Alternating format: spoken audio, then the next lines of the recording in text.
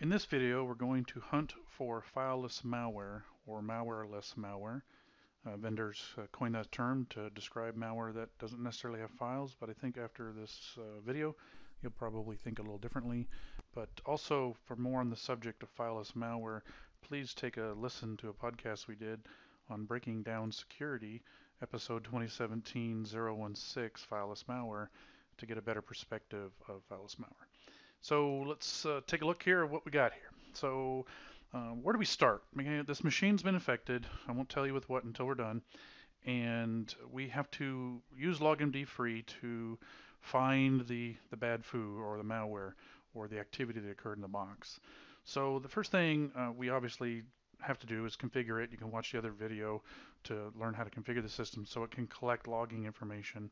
But the first thing we do here is we're going to execute a -1 to collect the last day of logs, -AR to collect the auto runs, -RS to create the large to collect the large reg keys, -RC for a registry compare, and -HC for a hash compare. We've already done the baselines of the RB and the HB, and those files are sitting waiting for us to read those as inputs to produce outputs. And when we fire that off, this is going to look like. We're going to go ahead and minimize this because I've already let it complete. And when it's done, you'll see something like this, which will give you an indication of what logmd free and even in Pro will show you is which reports have data and which ones don't. So we know we don't have to look in these areas here. We're going to focus on this data and then the hash and registry files as well that got created as part of this. So let's take a look and see what we have. So here's the output from running this on the infected box. And prior to infection, we created a hash baseline and an auto runs baseline that we are now going to compare against the infected state. So you can use any of your compare tools. logmd free will have to use another tool like WinMerge or Notepad++ to do a compare, or your favorite tool. And I basically look at this as the image at the beginning of the video, a snake, right? So we have the persistence or the fangs where you get bit by a snake, the venom, which is the payload, the body of the snake, which is the various artifacts, and then the logs would be the rattle, the things that make noise or captures the noise. And so this is what we're going to look at in regards to the malware that we're going to check in the box. So the place to start is the auto runs. Let's see if there's any auto runs that kicked up on the system by comparing the before and after snapshots. So I'll use WinMerge. I'll also open Notepad++. And you can see it basically WinMerge and Notepad++ both give you this indicator that the files are being compared, the before, the orig, and then the after infection. And we can just click on here and it immediately pulls you down to where the interesting items are, the things that are missing from the original that were added. If you double click on those, you'll get details down here. You can also do this with Notepad++. So if we go down to the same thing and edit with Notepad++, we can, let me close all these and do that again. With Notepad++, we'll just do it again, boom. And we can do the plugin compare, blink. And then same scenario over here to the right, you can see Notepad++ will kind of lean you to what's going on. And then you can see right here some changes that occurred before on the left and after on the right. And so let's take a look at what WinMerge gives us, because WinMerge does have this bottom window that gives us data. So right away I can see that some run keys are different from prior infection to after. And what I can see, which is a dead giveaway of something bad happening, is a null byte in the registry. Now this particular malware utilizes the null byte in order to make regedit and regquery tools fail at reading the key, and we can show that by just launching regedit. And if we run regedit, we'll see by reading the run key of the HK current user. HK current users, software, Microsoft, Windows, current version, run. We will see that it's going to throw an error. And this is something the malware has done by inserting a null byte. And so right there, I immediately know something's wrong. And it does display the normal items that were in there, but there are more items here than just that. And so we'll minimize this, get out of the way. So we now know just from spot check that these items are missing. They're different. The null bytes are hidden. This item was used to infect the box, and these two items are what the malware created after the box was infected. And so we can look at this data as a place to start. So what is this telling us? Well, it's telling us that MSHTA executed. That's important because that's a starting point for what processes executed as we look at the reports. And then we're going to go ahead and scroll down over here. You see some JavaScript run. We're looking for something interesting or other things that can pull us to look at other data. And right here, we've got three pieces of information. We have the directory app data local 3466, and there's this funny file there. And we have app data local 3466 9e53.link. So right now I now have a directory that I can look at amongst the other reports, as well as now, since they are directories or files, we can look at the hash compare to see what's in there. But the other thing that really sticks out is the fact that this very odd, I mean, look what's in here. You can't read it. This very odd command line shows you HKey current user software FLPRU MKMIC. And that's another indicator where I can say, okay, now I have something in the registry I can focus on. So I've got a software FLPRU key, and I've got a directory app data local 3466. Two key pieces of information that can help us hunt at this point. And we can go ahead and you can scroll further and see what else is in here. And it's basically going to have the same info twice, so it probably has multiple entries. And that's how you use it. The difference between these two are the HKey current user is the same user as HKey user with this big long security ID. That's why there's duplicates, because we harvest not only the HKey user's key for all the users, but we also look at the HKey current user, which is who's logged in. And so right now, boom, I have two places to look. So let's minimize that and now say, okay, we have the auto runs. We saw a indicator of a null byte. We saw a registry entry, which immediately leads me to think, look at the large reg key report, because malware often wants to hide, better than average malware, wants to hide their scripts and their payloads inside the registry, thus why they call this stuff fileless malware or malwareless malware. And so let's take a look at what this report shows us. We'll open Notepad++. And again, remember we immediately found the FLPRU, specifically the MKMIC. But you can see there's two other values. And if we review these values, we can see that there's gibberish in here. And we don't know what that is, not to worry about that at this point, right? This is malware discovery and basic analysis. We want to know enough to collect the artifacts, possibly remediate the machine. For sure tell at this point that I need to reimage the machine, or at least gather enough and determine where they want to remediate. So right now we're not worrying about what the stuff does, we're just trying to find the artifacts. And right here we can see MIC also with a bunch of stuff. There's an equal sign, so that might be a base 64 item. But analysis would kind of determine or play with that, but that takes a long time. So immediately we know there are three big large reg keys. LogMD's default is 20K, so these keys are clearly larger than 20K. You can see one of them is 74K, another one's 104K, and the other one's 773K. This leads me to believe that this guy here is going to be the binary because it's so large, so it's a hidden binary, which is a good indicator by the fact we got these funny characters. And again, the duplicated information because of current user and HKey users is the same. You can see there's not very many large reg keys, so it sticks out very quickly. And if you want to see how LogMD Pro works with this, we have the ability of whitelisting out these keys to make it easier so these reports can be almost empty, making the bad foo stick out even faster. And so right now we know we have a key that has more stuff in it, not just the MKMIC, but we have other items. And so we're going to take a look at the reg compare at the very end. These are the last reports I look at. I look at reg compare and hash compare at the end. We're going to want to look at all the other data. So we've got a run key. We have a directory, which we're going to look at next. We have a large reg key payload, which indicates there might be more stuff in the registry. So we're on a good start. So let's minimize that. The next thing we want to look at is the process create. So we now know MSHTA executed, started something, JavaScript, a bunch of garbage. We saw a reference of a reg key. So let's see what exactly started with logmd free. We can open this up. It's Excel. All of our reports are either CSV or text-based. You can see in here the W event util is me clearing the logs. We have a clear log utility that wipes the logs before we infect a machine, which makes evaluation faster.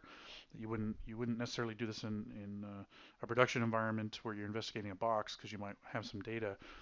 But once you do that, you might clear the log, reboot the box, the persistence kicks in, and then you can hunt a little easier and a little quicker. So it depends on your style. But what we can do here is if you click on here and do Control T, you make sure my table has headers because it does have headers, and it will do the auto, nice blue line, white line thing for you, and also turn on filtering for you in Excel. Now the nice thing about Excel, which is why we wrote the reports for CSV, is that we can very quickly filter things down. So I don't need the W event util stuff. So I'm going to go ahead and say, I don't have to do, there's a lot of options here. It's easier to say make this go away. Now I risk, if the case of the malwarean's doing something funky, I risk turning that off.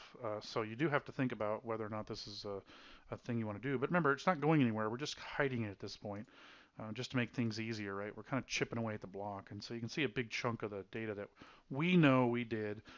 This big blank spot here generally indicates, in low PIDs, indicates the system had been rebooted, which is what I do. I clear the logs, I infect the box, and I reboot the box so that the malware can do its thing when you're recreating malware. And so now we have a place to start. We know it's at 0, and we have all this data that's in here. And again, here's a printer driver kicking off HP, pretty typical stuff. And so you can chip away at this, hunt and peck and get rid of the stuff you believe you trust, or you get rid of. But let's for now, I'll get rid of these two because it's just a menuing program that we use, and Foxit readers, a PDF reader, and so you can see a little less infos in here.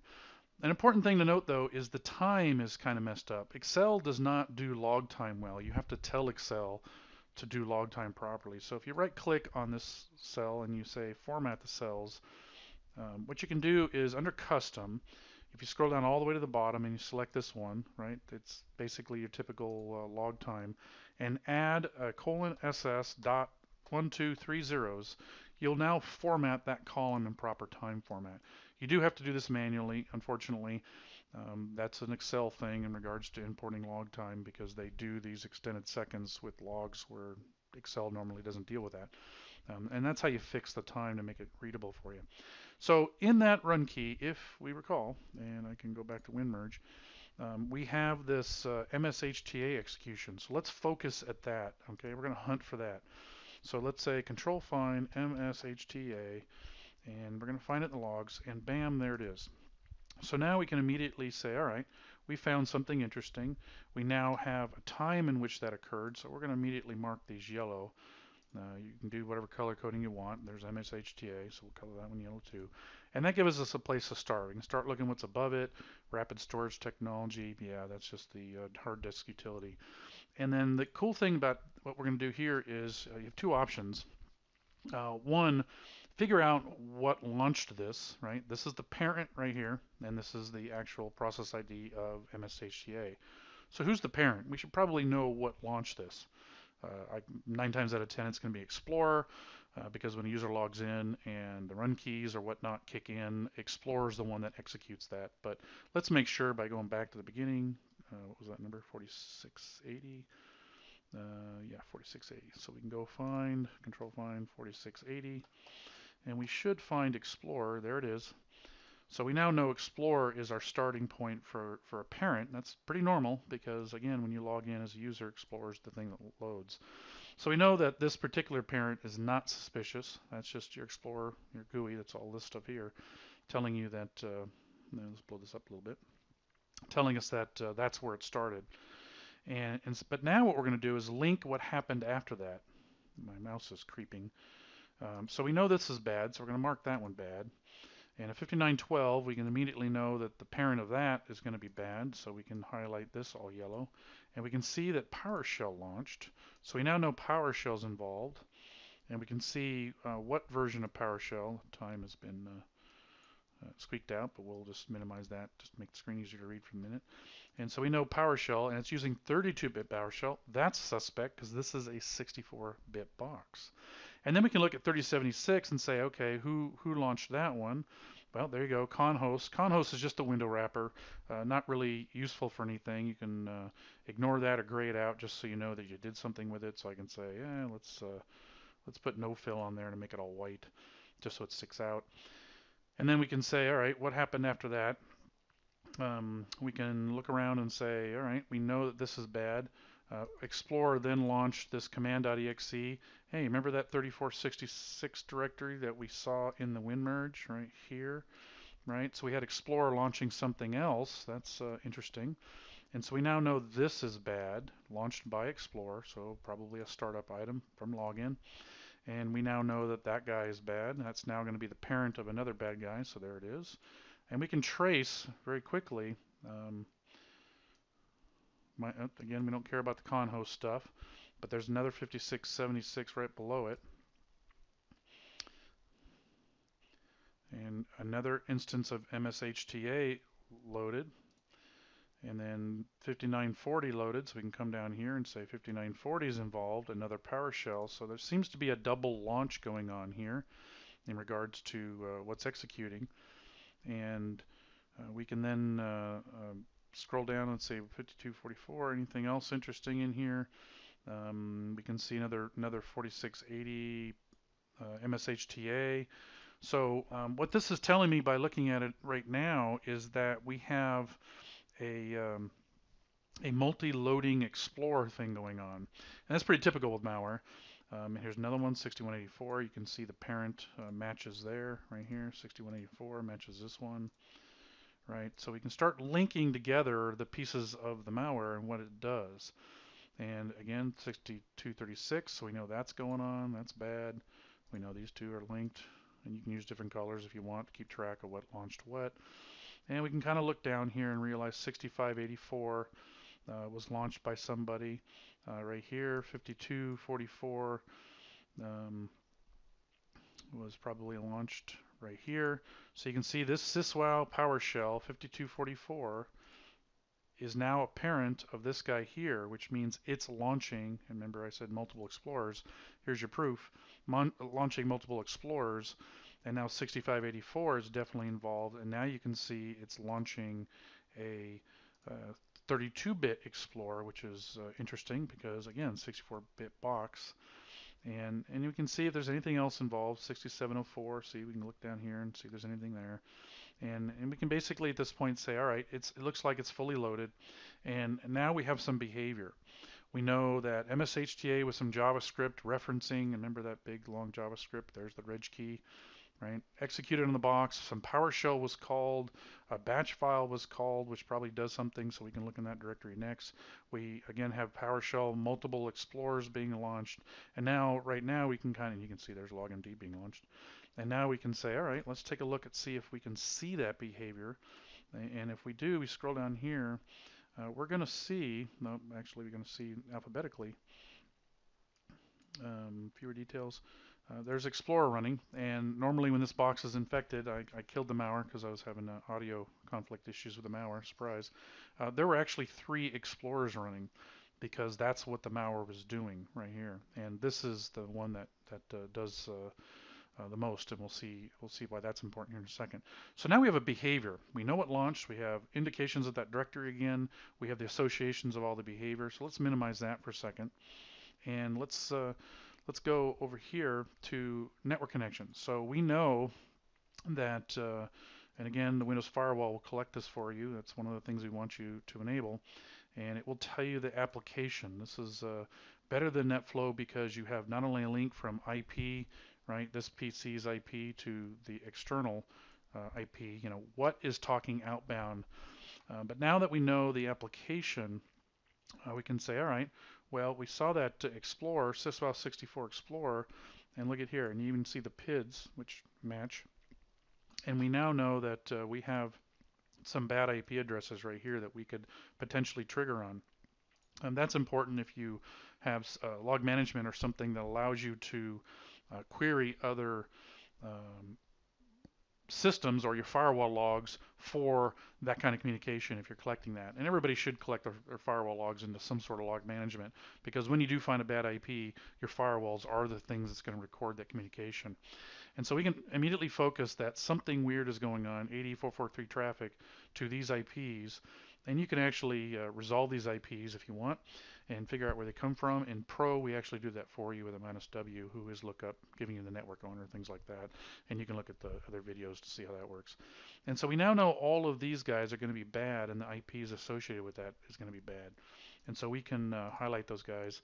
And now we know communication. We've identified that Explorer is talking outbound. We have IP addresses that allow us to hunt on the firewall side to see who else might be communicating to these IP addresses. And it really provides us a lot of information. So there's the network connection. We got the processor information. We got the network connection information.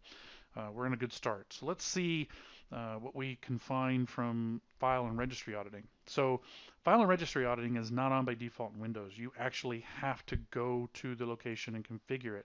So in this case, on all of our malware labs or investigation, we would go to the users, pick on the users, and go find the directory structure and say, I want to actually set this.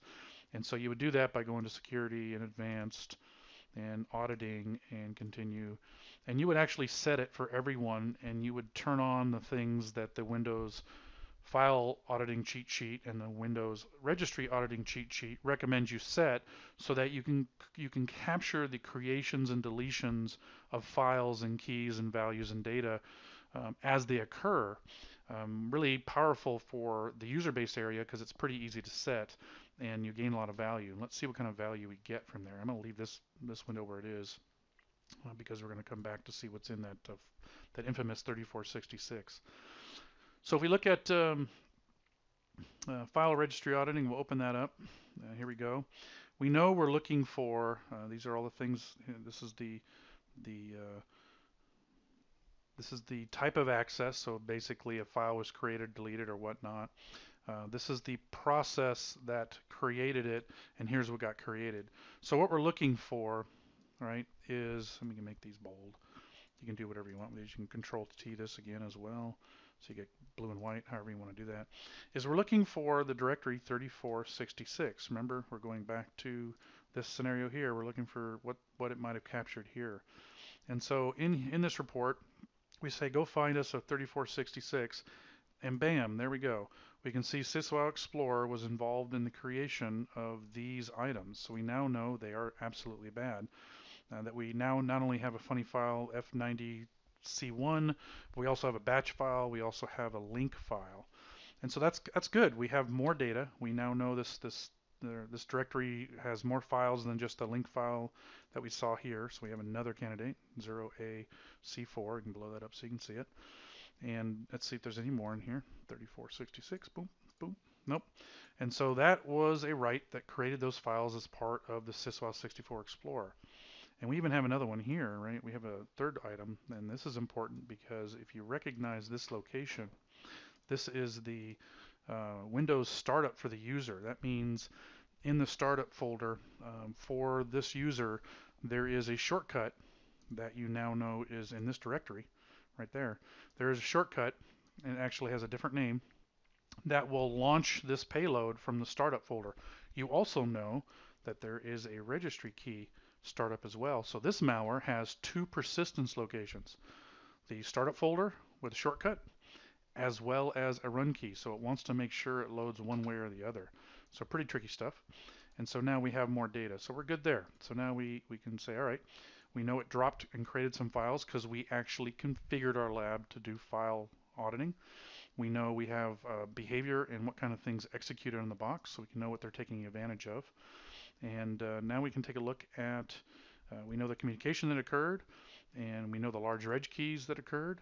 And so let's take a look at what's in that folder. So local 3466, and there you go. There's the shortcut, and if we want to actually take and look at the properties, we can see what it's doing, and all it's doing is launching the batch file. And if we look at the batch file and edit that, we now know that there's a whole bunch of variables. And if you remember, right back here to the WinMerge, you had all this funny data. Yeah, so this is, if you look in the registry keys at FLPRU and you look at this script, you're going to see that what they're doing is setting some variables to deobfuscate whatever they're doing. And so we now have even more data all discovered very quickly with LogMD free. So we now know run keys, we now know start a folder, we now know files and directories, we now know our registry key.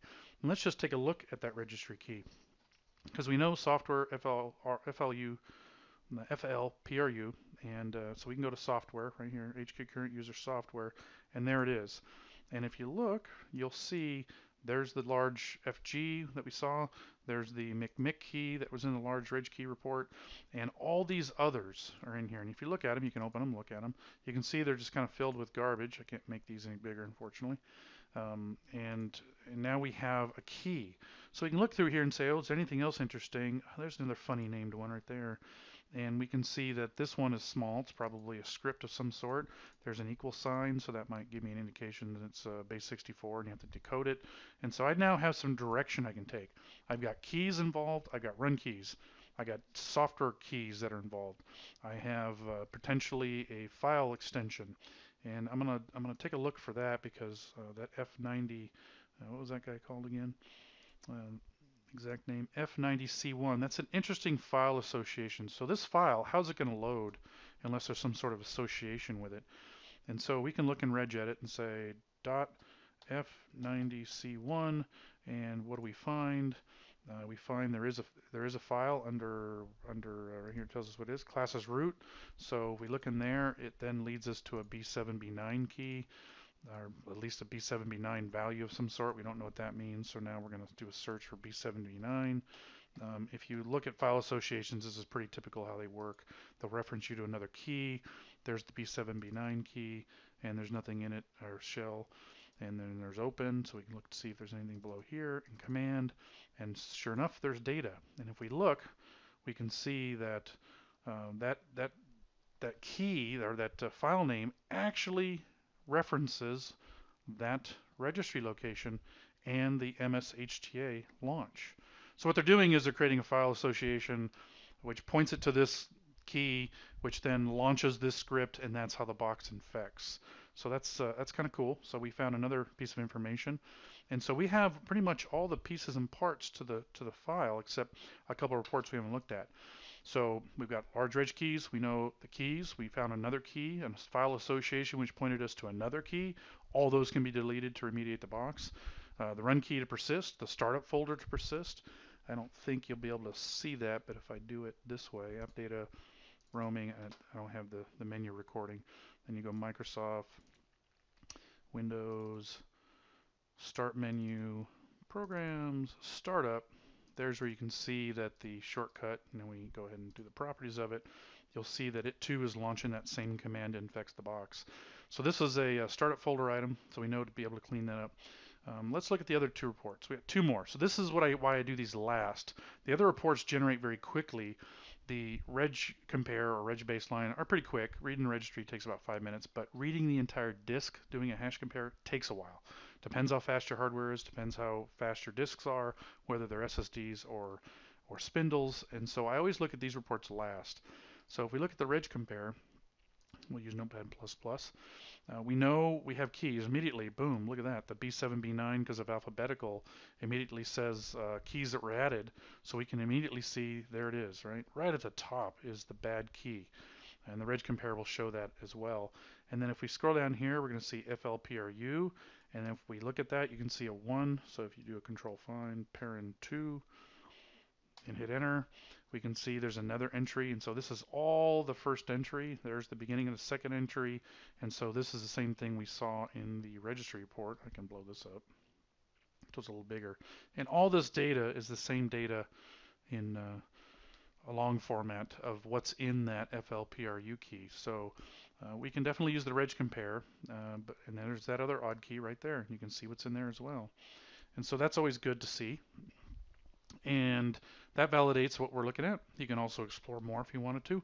The reg compare will be pretty large. A lot of normal activity happens and a lot of keys change and get added in the course of this, especially if you patch. Today's Patch Tuesday, so we definitely got patched. And then we can look at the hash compare.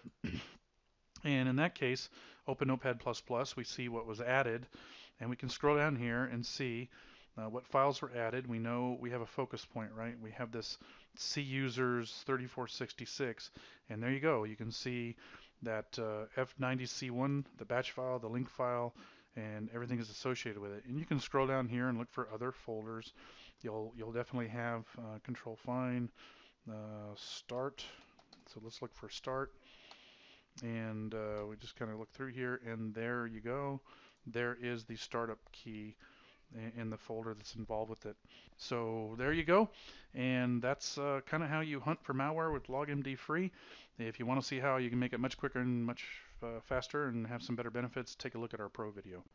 The malware we were looking at was Coveter, and if you want to read more about Coveter, the fileless malware, persistence and registry, Symantec does have a nice article here, so just Google Coveter and Symantec and you should find this article pretty easily. And it talks about a lot of the concepts that we had discovered as well, but Coveter is the sample that we used in this video. Thanks.